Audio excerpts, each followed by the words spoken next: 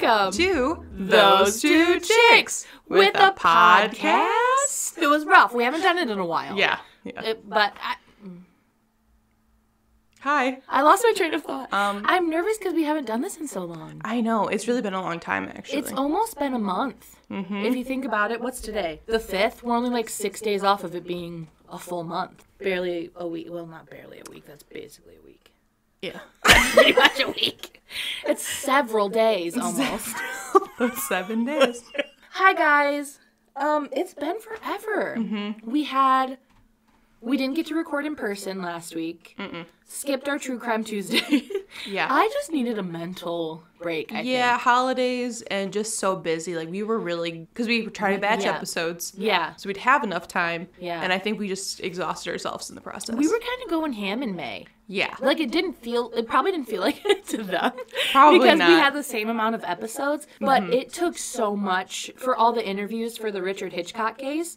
Mm-hmm. That was like a whole other time of recording for us. Yeah. So, and we did probably, how many did we do? 4, 5? Yeah. Around there. All night, like, until like 11:30, just editing. Yeah. Like, oh my gosh, but poor Emma. To everyone else, it's probably just like a normal week. That episode was so well done, like the editing.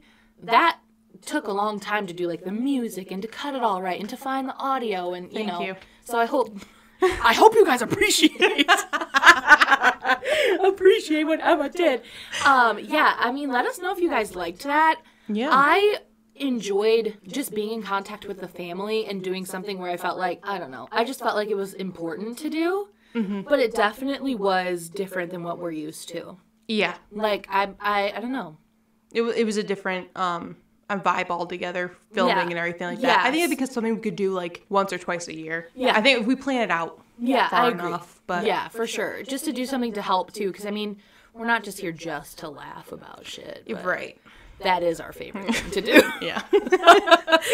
But yeah, the case I have for you guys today, I don't know if we're going to be laughing very often because it's kind of fucked up. Oh. Yeah. And I want to do a content or a warning, a disclaimer. All of the above. All of it, because there's violence against, obviously there's violence as a fucking murder, but minors. It's graphic. There is rape, sexual assault. All of the worst of humanity is in this case, but it was a really interesting one, and I had never heard of this guy. Oh. And this was around the time where my parents were like, how old was my mom? Like 15. So, I mean, they were like... Oh, okay. You know, they knew what was going on in the world around them, but my mom hadn't even heard of this. So I just thought that was interesting. I hate when it's with minors. I know. I mean, I hate with anybody. I'm not saying like there's a great age to be murdered. That's not what I'm saying. Like, you know what I mean? Like, it's probably about like 20 years old. but little, it's not little kid, but it's a minor. Yeah, and it's when graphic. You go, it's like, oh. It's gross. It's. I'm just gonna tell you guys, it's gross. This guy is gross. It's hard for me to even comprehend because I think that's kids. where I'm at. Like, I'm like, I don't. It just doesn't seem real, I guess. Yeah. But then you're like, no, it is. When it happened, I remember I had my therapy appointment the next day. I think I told you. Yeah. I think I did. I was so distracted and like wound up that day, and I didn't really get why. And she's like, "Well, have you been watching the news?" I'm like, "Well, yeah." And I was like, but I don't know if that would affect me in my personal life because it wasn't me. Mm-hmm. And she's like, anyone in this country, especially a parent right now, you're going to get some type of like secondhand like trauma from hearing about this and watching the news. And I mean, I'm not saying by any means like I'm truly affected. You know, I'm not trying to like make it about me. No. I'm just saying that especially those of us with kids going into public school, I don't even know. I don't even know what to say because it was hard for me to get over it the first few days. Just talk out your feelings with somebody. Make a plan for your kid. I am buying my son something that can go in his backpack, and I don't know if that's beneficial because would he be able to grab it if something happened? You know, like, how do you protect your child? Right. In a situation like that? No, and I think that's what I think other countries are seeing how real this is. I think TikTok has been really showing that, because recently I found like some teachers that are showing hacks on how to keep your doors locked, and that's so sad, because it's not like a look at this fun DIY. Yeah. It's like, no, this is actually serious if you need it. And they're doing it with their own money. Right. Teachers are buying things for their classroom to protect them from a school shooter with their own money, and teachers aren't even paid properly as it is. And then people have the nerve to say, like, we need to arm our teachers. Like, I just don't think that we should be putting that on them. No. Obviously, I don't know. I don't know what the solution is. I don't either. And I don't think we're going to sit here and say, here's what we should do. No. But it's ridiculous. And I think we're at a point of, it doesn't matter what school you're at or anything like that. I saw recently by us, I mean, graduation was recent for a lot of high schools, and I was working in graduation, and it did cross my mind. Yeah. Like, is it going to happen here? Was it outside for you guys this year?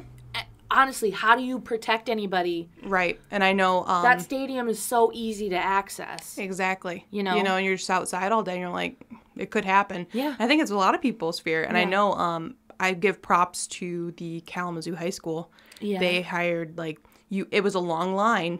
Yeah. But each person had to be, patted down, checked before you got in there. There's security everywhere. And it's so sad. You're going to a high school graduation, and there's a bunch of security. It's sad, but I think we're at the point where it's like, it's happened so many fucking times. Do something. Be proactive. Be proactive. And that was kind of what, I was trying to say, if you are scared to send your kid to school, go to the PTA meetings. Go to the board of the school. See what they're doing. I told Lucas, I'm like, I'm going to be that mom. Because I just want to know that my kid's safe. I drive by their school, and I noticed that, obviously, there's playgrounds for the kids to play in. But also, his school, they walk outside a lot. Like, in the there's like a front area where there's always kids walking outside with their teachers. How are you protecting them? Right. What's the plan if something happens? Because I don't want my kid walking outside there if you don't have a way to protect them if something happens. So I don't know. It's obviously you don't want to succumb to the fear mongering. You can't live your life afraid, but I think that's why it's really important as a country that we need to become proactive and solve whatever's going on and put an be emphasis. Aware of the situation instead of just living in that, well, it's not going to happen here. Right, because it can happen anywhere. Yeah, we can't do that anymore. And this country needs to be fucking proactive with mental health. It's not just a gun issue. It's not, it's a mental health issue. I don't know. No, that's ridiculous. I can't even imagine. I feel so terrible for those families. I know. No one ever deserves to go through something like that. And sorry, guys, that was a really big Debbie Downer. And by the time people listen to it, I know it's not fresh anymore, but at the same time, let's not make this a Sandy Hook situation where people stop talking about it. Okay, well, now to get into more depressing stuff. I know. Sorry. Well, we've told them Tuesdays are the bummer days. That's true. So I'm glad we didn't throw that in Fridays. There was fair warning. Yes. Okay. I'm not going to tell you what the story is yet. Just, you'll find out. I just don't want to give it away and be like, I thought you were going to be like, guess. I'm like, no, you don't have to because you're not going to be able to guess. Literally, I've never heard of this guy. Well, okay, I guess I'll tell you. This is the story of the Mid-Michigan Ted Bundy. Oh. Okay.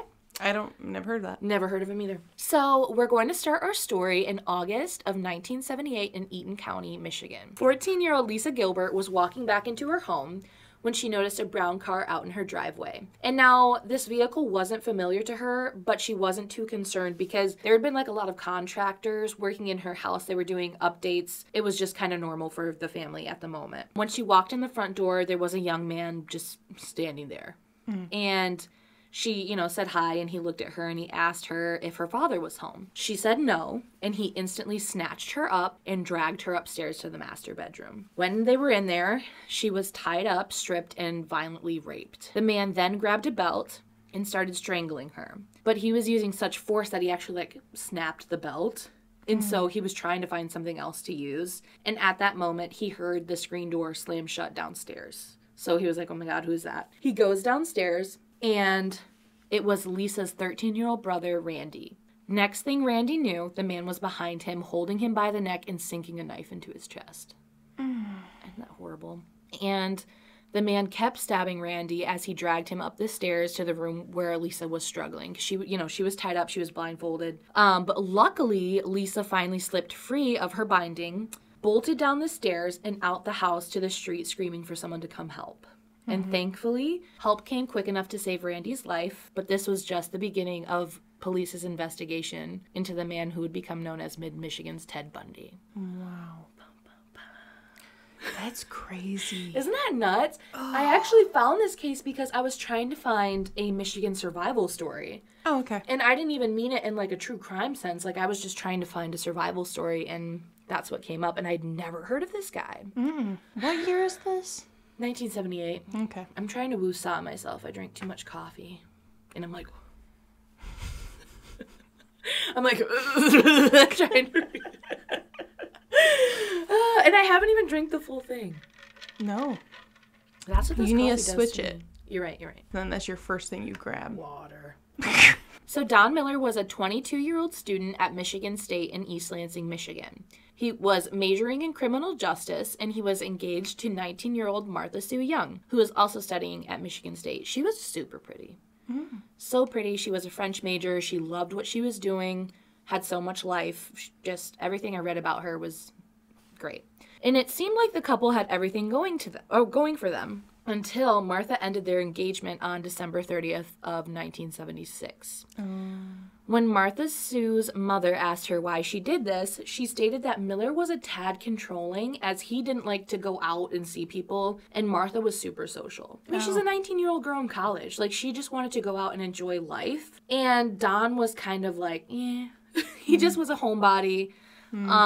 Super religious, like a religious fanatic. And she also said that he didn't care about his schoolwork and didn't care about getting a job in the future, whereas Martha was incredibly passionate about her studies. So although she broke things off, they decided to remain friends and had plans to spend New Year's Eve together. No one really knows what happened that night, but Martha Sue never came home. And at first, her mother thought, like, she's a college student. So she was like, oh, she's probably sleeping it off somewhere, partied a little too hard, but by the next day, she knew something was wrong. Yeah. She contacted police, and of course police were really concerned because if you remember from one of the first cases that I covered, Michigan had just recovered from serial killer John Norman Collins.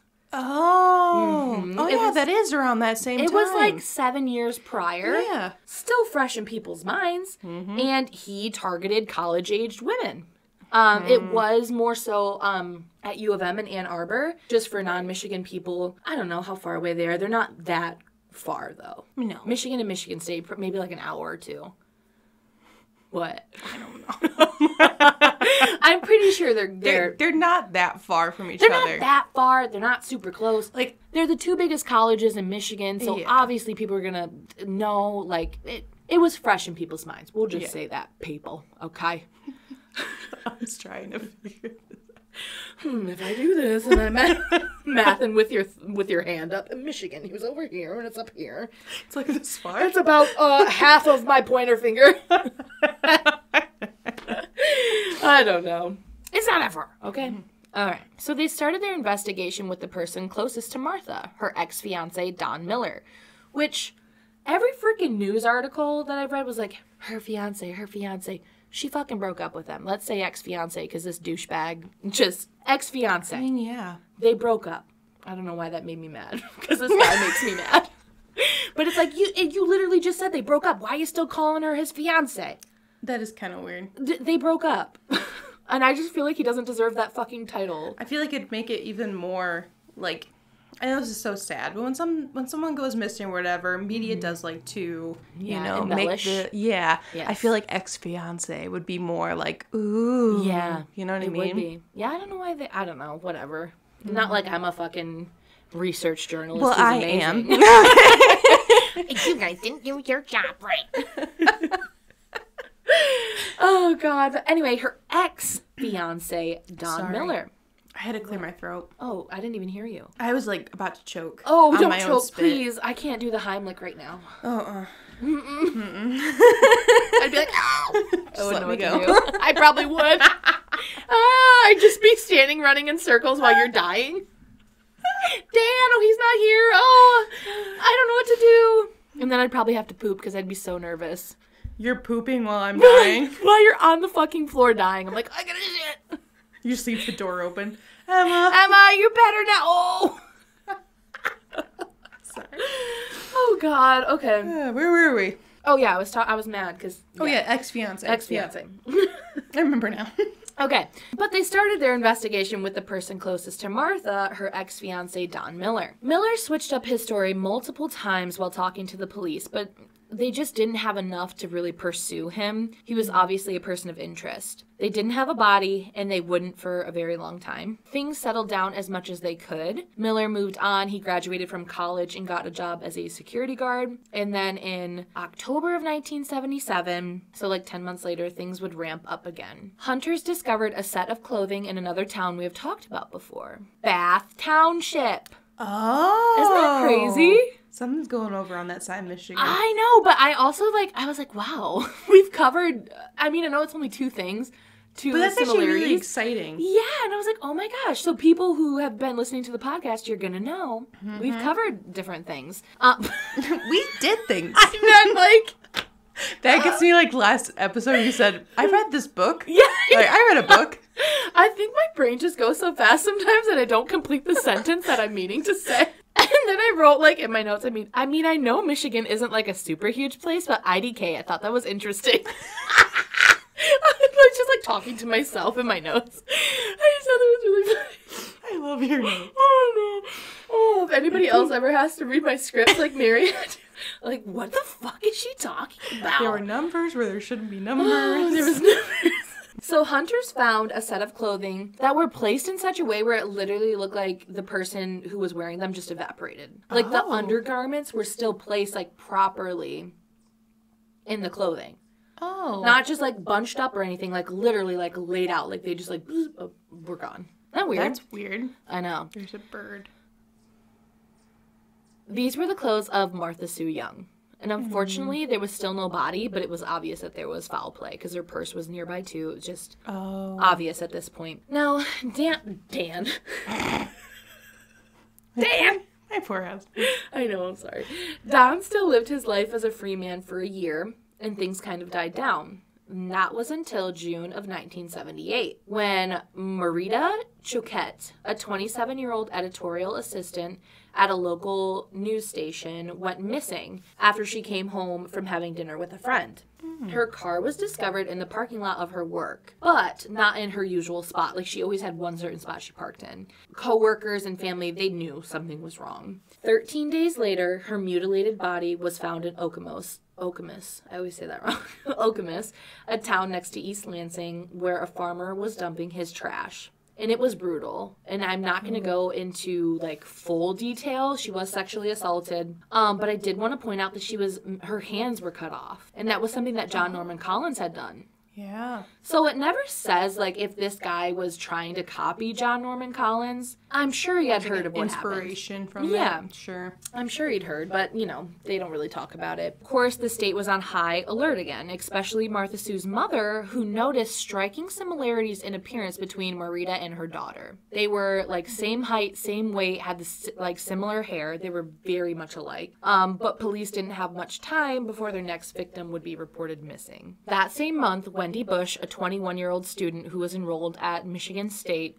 was found stabbed to death in a field near Holt, Michigan. I don't have too much information on her. I do have more information at the end of the story, but okay. That's all we really know about her. 6 weeks later, another victim had been claimed. Christine Stewart, a 30-year-old married science teacher, went missing while walking down the street in East Lansing. And this was just 2 days before the attack on Lisa Gilbert. So he really ramped things up. Mm-hmm. And as we know, the Gilbert siblings survived. Both had fairly short hospital stays, but they still fight to keep their attacker behind bars, and they tell their story today. So Miller was arrested shortly after the attack and confessed to all 4 killings. Authorities said that Miller managed to cover his tracks very well, but, they caught him, and he finally told the true story of what happened to these poor women. He was just a really religious fanatic. Mm-hmm. And he would claim he, would hear voices and stuff, which he was deemed competent later. Okay. He was just a creepy dude.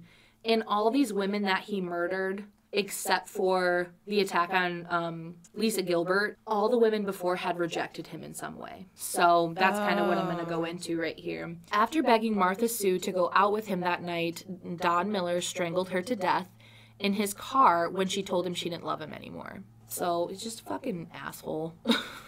Just getting rejected. You're like, oh, I just need to murder these people because they don't want me.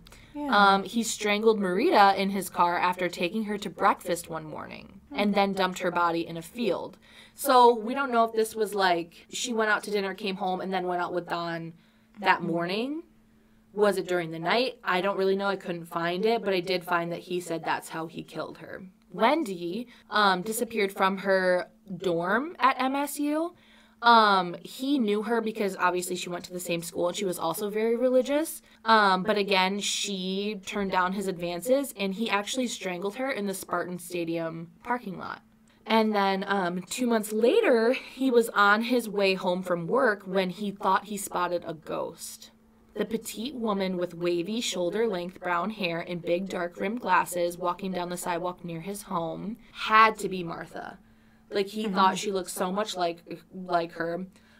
He ran her down with his car and then threw her into the back seat and began to strangle her, demanding to know how she was still alive. It obviously was not Martha Sue. It was Christine Stewart, who was actually a neighbor of his. Oh. So she was just walking down the street near their neighborhood, and he claimed he saw her as Martha Sue, and that's why he ran her down and strangled her. So... Oh. Now, his boyish-looking face and mild manners earned him the title of Mid-Michigan's Ted Bundy after the famous serial killer who murdered 30 women in the mid-1970s. Definitely didn't, look like... He looked like a creep, you know? And, Ted Bundy was, I never thought he was good-looking, but that's what everyone said. Yeah. He always gave me the ick. But, yeah, so at his trial, Miller claimed that he was insane and suffering from multiple personality disorder, but he was deemed competent to stand trial. He only got a 10 to 15-year sentence after pleading guilty to a count of manslaughter in connection with slaying one of the women. So people were pissed. But he was also given 30 to 50 years after pleading guilty to raping an attempted murder of the Gilbert siblings. Okay. But like I said, people were rightfully upset about his light sentence, and there were so many opportunities of him to get parole. Luckily, most got shut down until he had reached the minimum 30-year sentence for that rape and assault or rape and attempted murder. And he would have almost gotten parole that time if it had not been for lawyers really looking into his past in the prison system, because he mostly had, good behavior, except for one instance in 1979, where he was found with a weapon in his cell, which was just a cord that he could have strangled people with. That was he strangled people. That was his thing. Right. And luckily they could try him for that. Oh, I'm sorry. This was 1994. They could try him for that and got him an additional 20 to 40-year prison sentence. So that kept him in jail. However, back in 2018, he was up for parole again. So basically, all these victims just have to keep coming back and saying, no, keep this asshole behind bars. And he's still there to this day. He is, I believe, 67 now. So hopefully we can keep him behind bars. But Michigan sentencing was really lenient back in the 70s. Why do you only get charged for one? Is that just the evidence they found on that one? They couldn't find enough evidence to really link him because he covered up his tracks so well. So, yeah, that's the story of Don Miller. It's hard because there's not that much information about him. People just don't know about those cases very much. But it's just never heard of them. I know, right? It's crazy. The Gilbert siblings, they did a show for AT&T. That's not right. I don't know what it is. I'll find it. I'll link it in the show notes. Oh, okay. What is it? I don't know what you're talking about. Isn't there one that starts with an A? Well, AT&T is a phone company. Well, yeah, it's definitely not AT&T. And then I'm like, ATV? That's a little ridey thing. But yeah, that was the story. I thought that was interesting. Oh, and he's... I have to mention, too, I heard in one podcast, they said it's really hard to find him someone who's willing to, bunk with him because he's so creepy. People will, beg to get out of his room because he's just so creepy. Interesting. I know. I guess it's so weird that he's, still alive. I know. Well, it was only the 70s. Right, but I guess, like, a lot of these people we always talk about, like, they either are dead or... Yeah. Well, I guess the 70s do seem like so long ago, but like John Norman Collins, he was so young. Mm-hmm. You know, he was only 22, 23 when these murders happened. So in the 70s, right. You know, we're almost 50 years ago. Mm-hmm. Remember when it's like, oh yeah, the 70s were like 30 years ago. And I was like, oh fuck, they're 50 years ago. I like how that makes us seem so old, but you're only 24. Right. Like, we had, like, we were born in the 70s sometimes. Well, I mean, I'm about to be 26. I'm so close to 30. Ew. Mm-hmm. I mean, grateful to be here. I